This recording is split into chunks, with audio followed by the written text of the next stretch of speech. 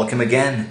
Today we study human blood type as we relate human blood to two important topics in genetics, the topics of multiple alleles and codominance. We will end the lesson by combining this knowledge to the previous lesson on the Hardy-Weinberg equation to examine the frequency of these multiple alleles in human populations. So you might have been asked the question, what is your blood type? And the truth about this is that human blood type is determined by several proteins in our blood. But the most common group of blood proteins that we refer to when someone asks your blood type is the ABO system. In the human population, there are three alleles responsible for this ABO system. The system of positive and negative that you hear people speak about, also the RH system, is another blood group system, and so is the MN system. But the most common one is the ABO system, and this is the one that we are speaking about in today's lesson. There are three alleles that determine this ABO system, and they are the alleles for type A blood, the allele for type B blood, and the allele for type O blood. But for a given individual, there can only be a pair of these alleles in the genotype. So human beings possess any of these three as a pair in their genotype. When a person possesses both A and B, then neither allele is dominant nor recessive. What happens is that they both express themselves at the same time. And when this occurs, we refer to that as codominance. Allele O is recessive to both A and B. With the existence of these multiple alleles, it means that there will be 6 possible genotypes in the human population, and they're listed here for you. The homozygous AO, which is the heterozygote, but both of these genotypes give type A blood. A similar situation with B, but because of codominance, type AB. And then of course there is the homozygous recessive, which gives us type O blood. So with these 4 phenotypes in the population, we have 6 genotypes that give rise to the 4 possible types of blood in the ABO system. 2 of these 4 are very easy to identify. If someone possesses type O blood, then we can easily identify their genotype. If someone possesses type AB blood, then we can immediately know that their genotype is AB. But if somebody has type B blood or type A blood, then we're not certain as to whether they are homozygous or heterozygous. How can we tell if somebody possesses type O blood, type AB blood, type A blood, or type B blood? The basis of this classification system lies in a fairly simple explanation. If someone possesses blood type A, it means that they would have certain kinds of proteins in their blood that we can term as antigen A. When antigen A encounters blood that also contains antigen A, then there is no production of antibodies. If type A blood encounters antigen B blood, then we have the production of antibodies. And the blood would have this clumping or agglutination occurring as a result of the foreign antigen being affected by the antibody. A similar thing would happen if type B blood encounters antigen A from type A blood.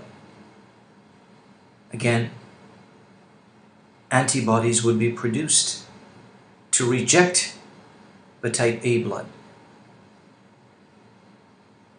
People possessing type AB blood, however, do not manufacture any antibodies. And as a result, it's possible for them to receive blood of type A, type B, type AB, and type O.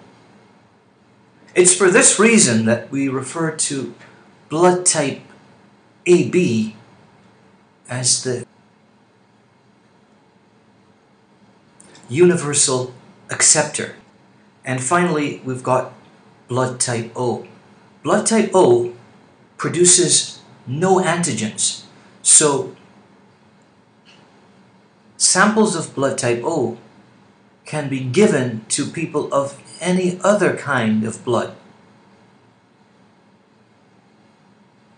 And it's for this reason that we refer to type O as the universal donor. Type A blood does produce antibodies, however, so it would reject type A blood, type B blood, type AB blood,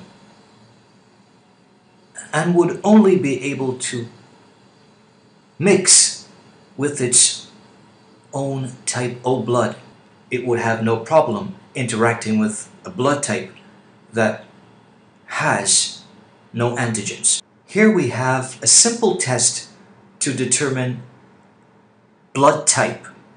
And by determining blood type, the only thing that we identify is the phenotype. We cannot tell whether individuals are AO or AA. We can simply say that they might be type A blood or type B blood. But we do know that if someone has type AB blood, that they must have the genotype AB. And if someone has type O blood, that they must have the genotype OO. Here we have a test to determine not just the ABO blood system, but the RH factor also. So we see that the blood types are characterized not just according to A, B, and O, but also positive and negative. Let's focus on the ABO system. And here we see antigen A being introduced.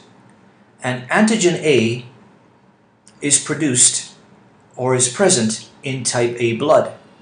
So we would not expect that type A blood would have an agglutination with antigen A. And we can see in this picture that there is very little clumping visible. When antigen A interacts with type B blood, we can see the distinct clump being produced. When antigen A interacts with type O blood, when antigen A interacts with type AB blood, which produces no antibodies, there's no reaction.